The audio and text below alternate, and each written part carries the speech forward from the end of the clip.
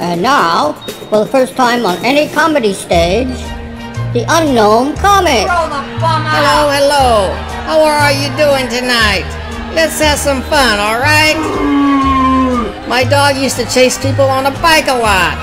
It got so bad, I had to take his bike away. You're mad, buddy. My wife's cooking is so bad, we pray after we eat. Bag on your face. A husband and a wife are sitting at the table having dinner. The woman drops a bit of tomato sauce on her top and says, "Oh damn, I look like a pig." The husband nods, and you also drop tomato sauce on your top. Get out of here. Boy, what a tough crowd. Well, that was rude giving me the hook. Well, on to plan B. And now, for the first time on any comedy stage, John from Arkansas. I just flew in from Arkansas, and boy, are my arms tired. Last night in bed, my wifey said, "Please say dirty things to me." So I said, bathroom, kitchen, living room. It's been raining for days in Arkansas, and wifey seems very depressed by it. She keeps standing by the window staring. If this keeps up, I'm gonna have to let her inside. What's the difference between a bachelor and a married man? The bachelor comes home, checks what's in the fridge, and goes to bed. A married man comes home, checks out what's in the bed, and goes to the fridge. How do you turn a fox into an elephant? You marry it! My wifey told me to go out and get something that would make her look very sexy. So I got drunk. Thank you, thank you. What a great crowd you are. Thank you, thank you. Well, hello everybody. Welcome to part 4 of this 1932 mystery, Cathedral Radio. Hello! How you doing? As I was telling you in the last episode, this piece here is measuring 3/16 of an inch. And the piece I cut out was a 1/4 inch, which is too thick. So I got me some 3/16 inch plywood. Good piece of wood, too. It's gonna be nice and level. And once I get this cut out and fit it in here just right and glued, then I can go ahead and put that thick veneer over this piece to strengthen everything. Then I can concentrate on this part, which this is going to be a kind of hard piece. I'm going to have to cut out each of these sections individually, sort of like a mosaic. Huh? And fit the veneer in that way. Get to work, you heard me. Come on. So what I'm going to do here is I'm just going to trace this out like last time, and I'm going to cut it off camera. Well, it's time to clean this mess here. Ew. This got some rust on it here. There's a big rust stain here. What I think I'll do is I'll use that water and navel jelly combination that I used on the tuning cap. Here's the front of the cabinet here.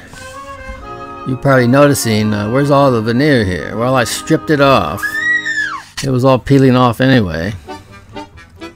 I had to re-glue part over here that was kind of, you can see the crack right here. This part needed to be glued. So I glued that. And you remember my test grill, which is this big thick thing. This is my first attempt. That sucks. I didn't quite like it, and I cut some of these things too short, so I decided to try another one.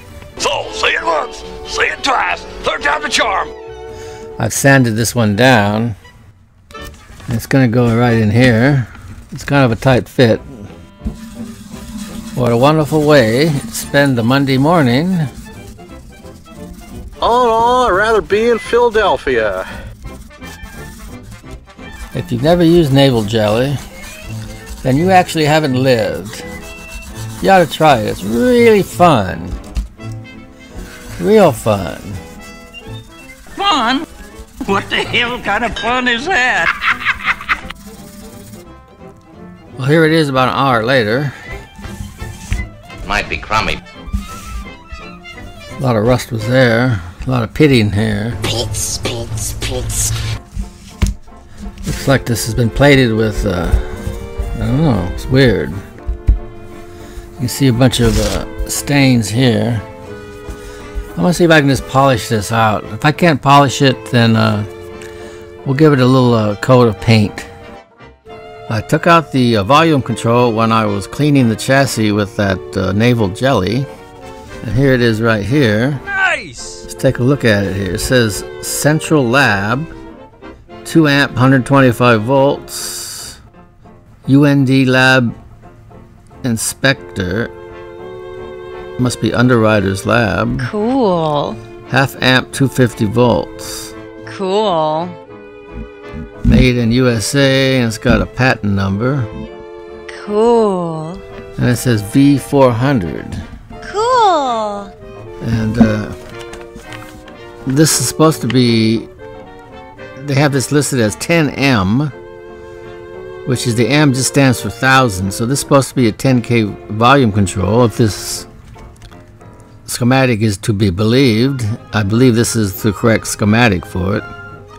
But let's just test this, alright? Cool.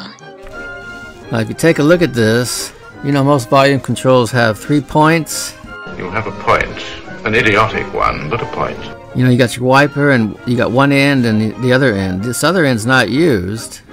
Maybe it has something to do with because it's a TRF radio and it doesn't use maybe automatic volume control, and that's something that's usually hooked up to that. I don't know. So we'll just hook it up to here. Time for the test! And I was testing this earlier and it's kind of weird. And so are you!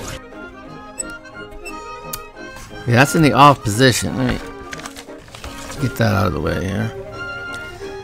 When this is in the off position, it's reading 64K. Because this is on the 2 meg scale. Now when I turn it on,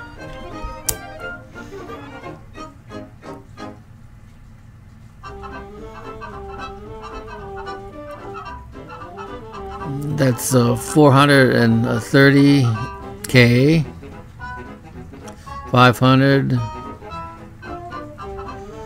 Now it's going back down again. Oh boy! And it's all the way up and it's on 0. That's kind of kooky, yeah? That's crazy, all right. And maybe this is a 500K volume control. I know this says V400. Maybe that stands for 400. But the schematic calls for a 10. So I don't know what to believe on it. Me neither! Me neither too. Unless there's something weird going on here and it's reading 65K when it should be on 0 here. I don't know. You know, I may just drill out these rivets and take a look and see what's in there. Wouldn't that be kind of interesting if we did that? Remember in part 1, I told you there was a rusted screw in here, and then I sawed into the chassis here. That thing put up quite a fight, but I finally got the damn thing out of there. Damn. What I think I'm going to do is, I'm going to just see if I can use solder to fill up this saw hole here. I don't know if it will work, but trial and error. Trial and error. You're probably sick of hearing it, but that's how I do things. Yep. I got this 100-watt iron here that I'm gonna just stick down here. The very utmost. Kookie, lend me your comb. Kookie, Kookie. Man, I got my Byrnes lighted and my flaps are gonna bend. You're gonna send me to that planet called, you know it, baby, the end.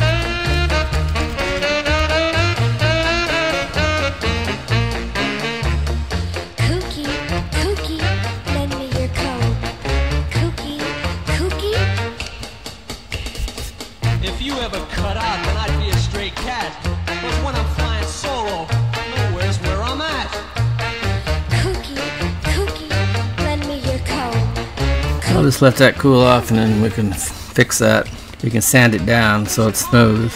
That's my cookie corner for today. I just want you to stop combing your hair. Kiss me. You're the maximum utmost. Well, I'm being on Dreamville and I'm moving right now.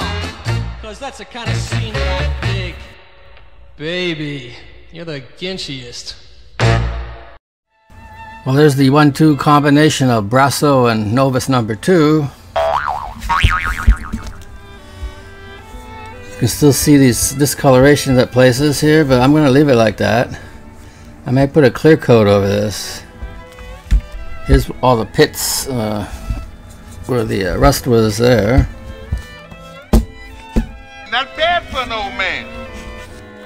Here's where I fixed the saw mark with solder. Oh, brother. Just took a Dremel tool and smoothed it down. Pretty easy. I guess that turned out okay. Oh, brother. I'm gonna go with it. Alright, onward. Okay, I have drilled the rivets off and I have not peeked. So when I open this, you'll see it just like me for the first time. Open Sesame! Oh, it's one of those. Yes. It's just a little pad. Pressure pad here. I showed you one of these before. What it does is just put pressure on this metal piece, and there's a carbon track here. So here's the carbon right here. So what? Here's where this little thing puts pressure on here when you turn it. Big deal. Just like that. Kind of archaic. A very old-fashioned idea to my mind.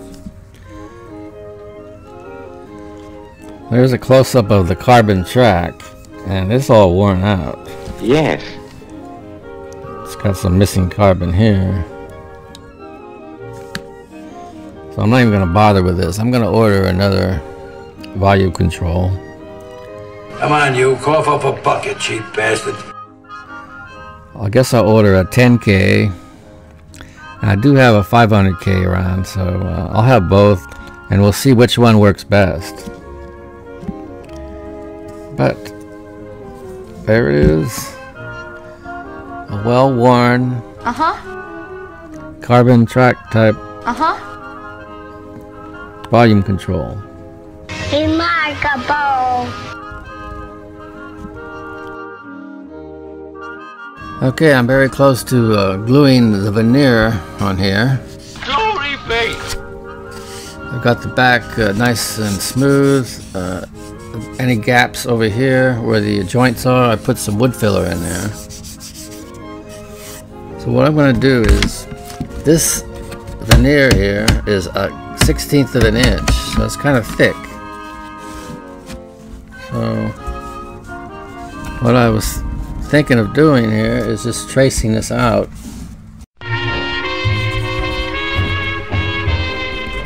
Little man walked up and down and found an eating place in town. He looked the menu through and through to see what 15 cents could do. One meatball,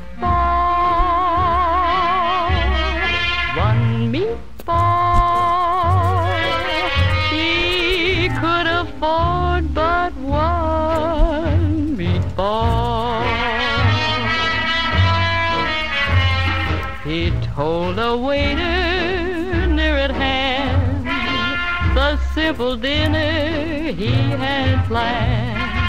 The folks were startled, one and all, to hear that waiter loudly call, one meatball, one meatball. Hey, this here gent wants one meatball.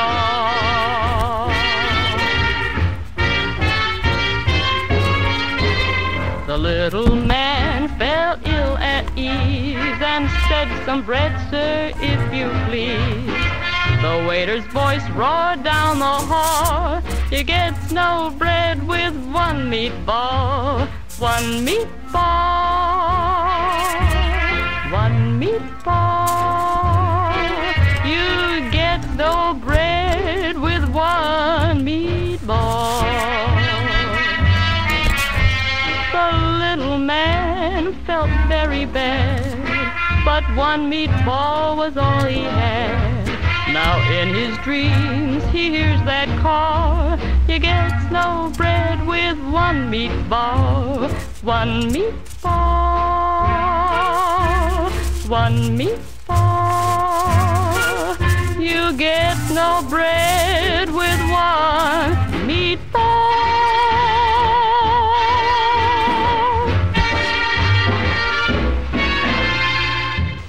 Well, here we have the rest of the cabinet. Oh, brother! This thing is falling apart as we speak here.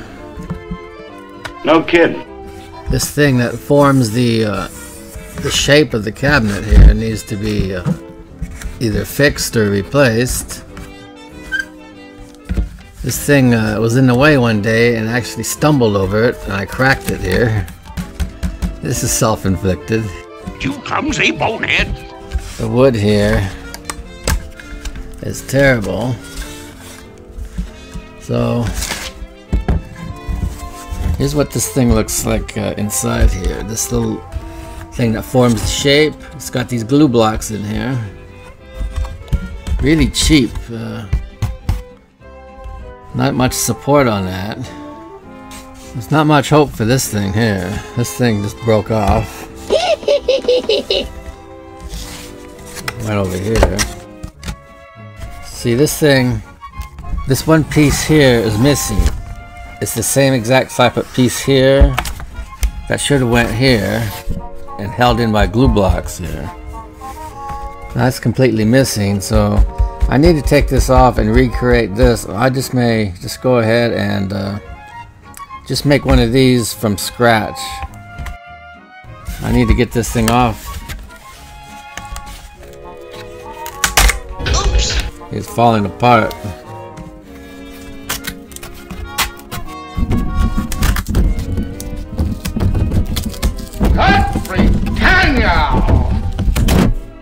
There we go. You broke it, you fix it. This is very valuable here because this gives me the whole outline of the curve. I don't know if I can save this, but at least I gotta glue it so it's in one piece so I can copy it. You're a pretty smart fella, aren't you? Let's just close out the video here, and I'll paint the can, and I think I'll paint that black, and we'll see what it looks like.